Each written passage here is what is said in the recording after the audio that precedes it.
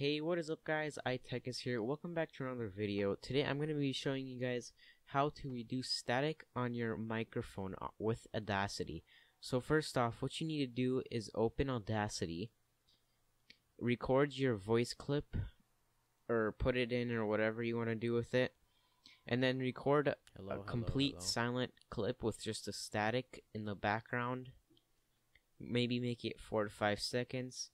And then highlight that silence, press Effect, Noise Reduction, and then press Noise Profile on the top, the first button. Once you've done that, unhighlight the silence and highlight the part where you want the static to be reduced, so pretty much where you're talking. Press Effect, Noise Reduction, and OK, and then it should be a lot better than what it was. Hello. That's it for today's video, guys. I hope you guys enjoyed. I know it's short, but whatever. Have a good day, guys.